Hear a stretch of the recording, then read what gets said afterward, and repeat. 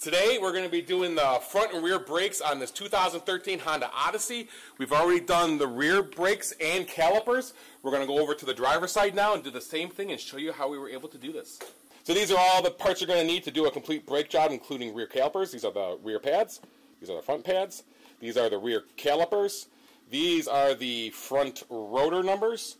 And these are the rear rotor numbers. First thing that we're going to do to get started here is hit the caliper mounting bolts with PB blast. It's a 17 millimeter on the bracket bolts. These are 12 millimeter to get the caliper off the bracket if you need to do that. The easiest way to do this is put the wrench onto the bolt and then hit it with a rubber hammer any way you can to break it free. There you go. Let all the rage out. And then just do the same for the bottom. So because we're also going to be replacing the caliper, we need to break the brake line banjo bolt loose first. We're going to do that while it's still mounted. We hit it with PB blast, and again, just give it some light taps with a hammer if you need to, and just break it loose. We're not going to take it all the way off, because we don't want the brake fluid to go everywhere yet. And there it goes. That's good enough. It's nice and loose. Okay, so we've removed the two mounting bolts. We're now going to use a screwdriver to just pry the entire caliper assembly and bracket off of the rotor. I'll take the light for you.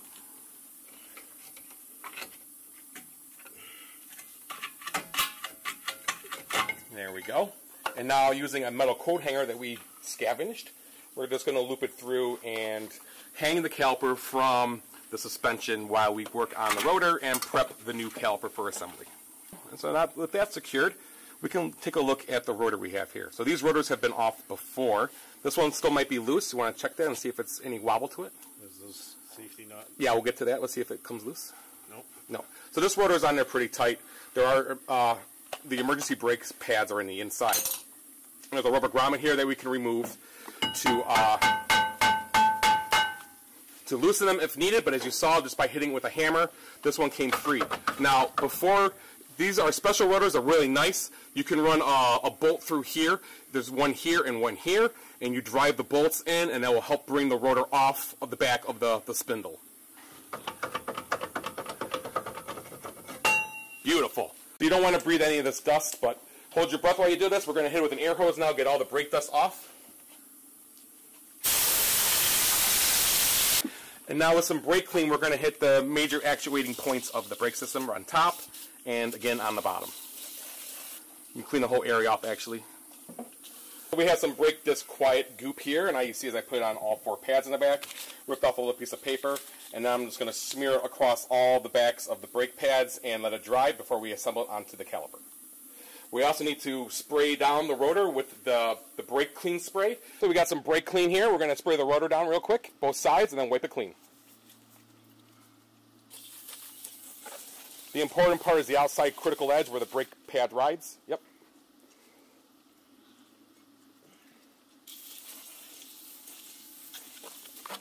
That's it. Take your rag and dry it off. It's a lot easier too if you do them all at the same time. As an extra preventative measure from rust and corrosion, you can apply some Never Seez to help things stay nice and fresh. So here's our fresh brand new caliper. The instructions say not to disassemble this, and we didn't do it for the other side. We left everything assembled. We do check the torque on these caliper bolts here. We just make sure they were snug from the factory. You don't want those to be loose when you're doing this. Nice and good. Slide. They're already lubed as well, the pins. And we have new shim hardware here. And before we put these on, we're going to add a little bit of Never Seez to these and then assemble them into the bracket. It's a lot easier to apply it to the shim than to the caliper. Last time we did the caliper and made kind of a mess. But this way, it goes on nice. Don't need a lot. So these shims are going to go into the caliper this way, down. And they're going to mount onto these posts right here. This post is going to go into the groove right here, like this. So this is going to go in like this and push on. Make sure the little brass tabs are on the inside edge as you push this on to the back of the caliper, or the side of the caliper, I should say. Just like so. And that will look like this. You also want to make sure you lube the side tabs of the brake pads here. This will make sure that they're able to slide and they don't freeze in place and cause one pad to overwear versus the other side. You only need a little bit on each tab, and you can then proceed to install them.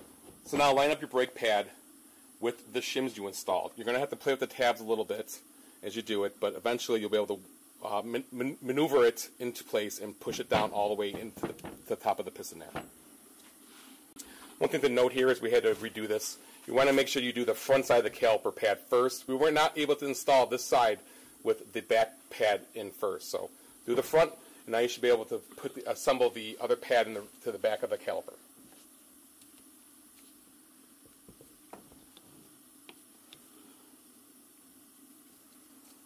A lot easier with 3 hands. And it should look like that when you're done. So on the back of the new caliper, there's a plastic plug. You're going to want to remove that. We have a brand new banjo bolt here, and just make sure that it threads in okay. Perfect. As we remove the brake line here, some people, you can crimp them if the car's brand new. This car is 8 or 9 years old, and the rubber could be dry rotted, so we're not going to crimp the brake line, but I have a catch can here to stop it. You can also leave the cap on your brake fluid reservoir, so less brake fluid will leak out as you do this. With a 14mm wrench, because we already broke that bolt free, remove the caliper from the mount we had in place. And as you remove the banjo bolt, there's going to be those 2 washers. You want to make sure both of those washers are accounted for.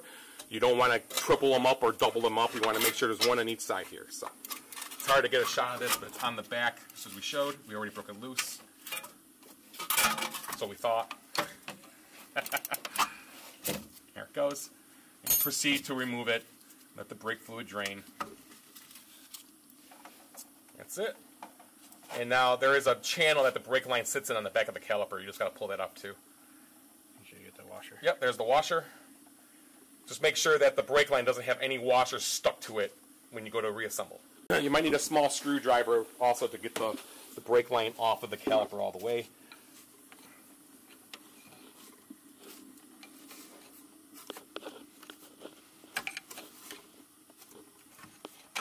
There it goes. Let's drop it in the pan. Yep, and there's, see right there? There's the other washer. There it goes. Check front and back to make sure there's no washers on it. Perfect. So we put the banjo bolt in with the washer on the back side. We're now going to add the washer to the opposite side. So it's sandwiched. And now we install the caliper. There's a groove here. This is where the brake line is going to sit and fall in. If it doesn't go in all the way, as you tighten down the banjo bolt, it will press in. Talk about how the bleeder is up. Make sure the bleeder screw is facing up. If it's not, you have the wrong caliper for the wrong side. It's going to take us 3 hands to do this, so I'm going to put the camera down, but I'm just going to hold the caliper and we're going to assemble that banjo bolt into the housing. And as I said, once you get the banjo bolt started, you can line up the brake line with the groove on the caliper there. And then once it's lined up, use the wrench to just drive it home. Put it on tight. You don't have to snug it yet. Once we get the caliper mounted again, we can make sure that it's nice and tight. Now, if you don't have 3 hands like us, you can rehang that caliper with the clothes hanger that you have or whatever you have. But now we're going to reassemble the rotor. You want to make sure you line everything up the way it came off. You also want to transfer the rubber grommet from the old rotor for the dust cover to that works the brakes on top. So this is the little... That is the original set screw that held the rotor on. You want to line that hole up with a little hole. Put that again. Right there. And we're going to do that now. Which will look something like this. And then we push this on. And now we can reassemble. And now we can reassemble the caliper onto the rotor. I'm going to hold this in place. You can also use a lug nut. If you have something long enough, you can run it down the threads there and hold the rotor in place where it needs to go. Beautiful. And now just reassemble those 17mm bolts. And now just torque down those bolts. I don't have the torque spec, but we're going to do them nice and Hulk strength strong, right? Right. So we're going to breed the brake line now for the rear. And there's a number of products on the market to vacuum bleed them if you're all by yourself. You can hook these up. This is a nice one here. You assemble this onto the brake line. It has a catch can, and it will draw the fluid through into the little can. But and there's other ones here that all do a great job. But if you don't have any of those, all you need is a shampoo bottle and some clear rubber hose. I don't remember the size of the hose. I've had this for quite some time, but I made this. And I'm going to show you how to do it with 2 people and a shampoo bottle. So we've broken the bleeder screw loose at the 10mm bolt. And now I'm going to attach, I have the wrench on there still, and I'm going to attach the hose I made here onto the top of the bleeder screw. And with that attached, we won't lose any fluid. This is tight. And now we're going to start the van, leave it in park. And what I'm going to do is I'm going to open the bleeder screw now and push the brake pedal down to the floor. And as we'll see, there goes all the fluid, there goes all the air bubbles, and once it's to the floor, I close the bleeder valve. You can raise the pedal up now. And with that, I will open the valve again and push it to the floor. And you do this until you see no more air bubbles, but we are actually flushing the system. We have fresh fluid in the reservoir, so we are draining all the dirty fluid out, and we'll see what that looks like. You can already see it looks pretty dark in there. I'll show you at the end what this looks like. But we're going to do this about 20, 25 times probably until we're done. Just closing the valve, bring the brake pedal up, and then I open the valve, push the brake pedal down. There goes all the fluid and the air. I close the valve, bring the brake pedal up, and we just go back and forth with this. Push it down, and I close the valve. We'll come back in a few minutes when we're all done. Make sure to check the reservoir every 5 to 6 pumps. You don't want to drop the fluid in the brake fluid reservoir down too far. Alright, so we just finished. I have the bleeder tight. I'm going to remove the hose, let that drain into the catch can. There we go. And let's take a look at all the nasty fluid we took out. That's pretty black. So that should be good. I'm going to give this one final torque here. Oh, that's on there. That's good. And now just be sure to replace your rubber cap to it and reassemble the wheel. One other thing to mention, when you're bleeding the entire brake system, you want to start at the brake caliper that is furthest away from the ABS system. Usually it's under the driver's seat. So we already did the passenger rear side. We just did the driver rear side. As we do the brakes now, we're going to go over to the passenger front side. We're just going to do the pads and rotors over there, and we're going to bleed that side, and then when we're all done, we'll bleed the driver's side front, which is closest to the system. So we're going to hit the bolts with some PB Blast again, and let that soak in for a little bit. So now using the 14mm, we're going to break the caliper free from the mounting bracket, and we're going to hang that up using the clothes hanger again.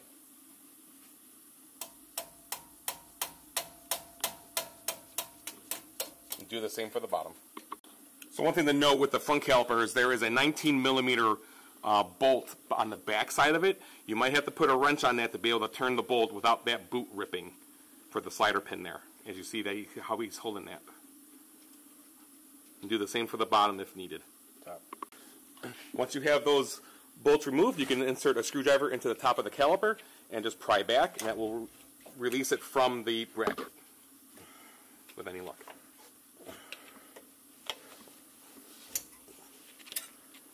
And then use your clothes hanger to hang that up.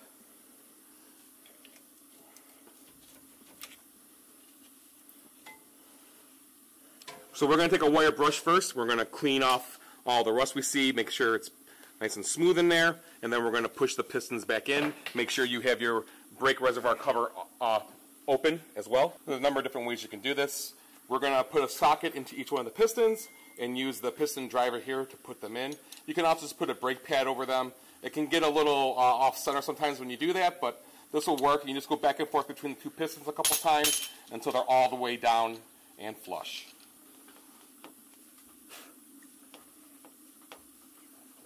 You can see as you turn that, it drives the piston in. And as I said, you want to make sure that the reservoir cover is off of the brake fluid. I already did it. So as you see, we have the caliper hanging from the coat hanger. Now, if this is the first time the brakes are being done on any vehicle, usually there's a screw holding the rotor in place. We've done these brakes before. We don't usually put the screw back in because sometimes it's really hard to get out and it will strip, and that's a whole other video. But we are now going to use the 19mm wrench to remove the caliper mounting bracket and the brake pads. It's always good to have a rubber mallet to strike the wrench with and break them free. And with that bracket removed, we're going to take that over to the bench and we'll get that cleaned up and show you how to replace the pads and re-grease the sliders. And the rotor, our rotor is loose. If it's not loose, start hitting it with a hammer. If it doesn't work, get a bigger hammer. If it still doesn't work, you can check out my video on how to use 2 bolts to push the rotor off from the back side. These rotors also have a screw hole in the front, just like the rear. You can drive those M8 1.25 bolts into the rotor and push it off from the spindle. Got the bracket up here on the bench. There's these little spring clips here that hold the pads in place. These pads look pretty good, actually. Not that bad in the front, but we decided to do all 4 since we had the day to do them all. So first remove the pins. There we go. Rotor should just push right out or push right in. Oh, that one's frozen. Wow. That one came out really nice. This one, I need a hammer. Thank you, sir.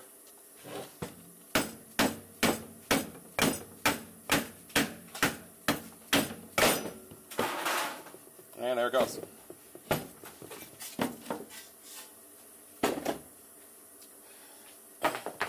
So we're going to remove the shims here. Just put a screwdriver in behind it. Make sure I'm in camera. Pry those off, like so. Our kit came with new shims. If yours did not, I would suggest you get new ones. Otherwise, you're going to have to clean those up, and it just won't be as good as these. So we're now going to attack this with a wire brush and get all the crud off of it. We'll come back after that. So one thing to note is you want to make sure you match up the pads you took off with the ones you're putting on. We already did that for the other side. As you see, the brake squealer here is on this side, and it was on the same side as the old one, and the other side is just universal. You can see how much pad, you can see how worn the pad is here by the difference in height. As I said, this one was frozen, so it caused the rear one to, or the front one to wear more. So we got the front caliper bracket here cleaned up, and we're going to replace the shims now. I'm going to put a little bit of Never Seas on the back of it so it won't rust to the caliper bracket there. You only need a little, just like that. Do both of those, and we'll slap them on. Alright, so these go on pretty easy. You're just going to line up, and these posts here, they're going to go into the groove right here on the shim. And that will look like so. And do the same for the other side.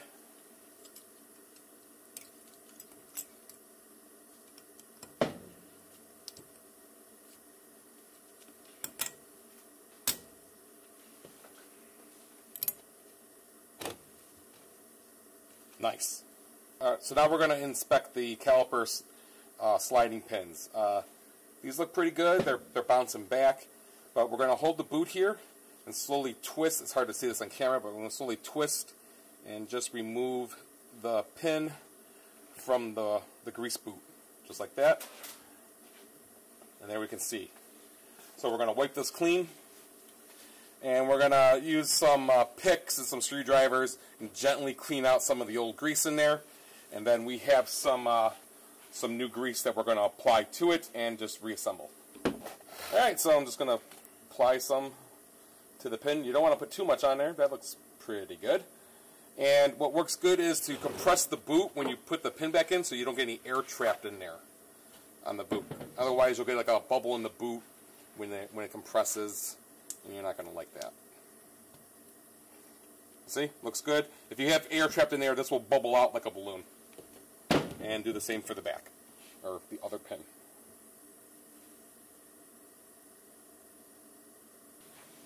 Again, push the boot down. You can twist the pin as you insert, and pop. There we go. Looks good. Line up your rotor. If you're reusing that rotor mounting screw, you got to make sure the screw hole is lined up. That goes on, and now the bracket goes on behind it. I'm not going to be able to get a shot of that, but just line up the bracket and tighten the bolts. As I mentioned before, the front pad will not have the brake squealer on it, and it's just going to slide into the shims that we installed onto the mounting bracket. Never Seas to the tips there, the wings just a little bit is all that is needed. That will help it slide and stop it from freezing. So here's the door trick.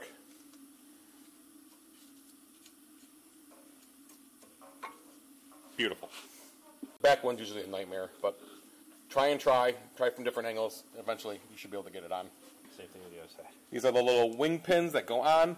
They're going to go on the back side of the pads, and the top will be towards the center of the pads. Still that light. Here you go. So sorry.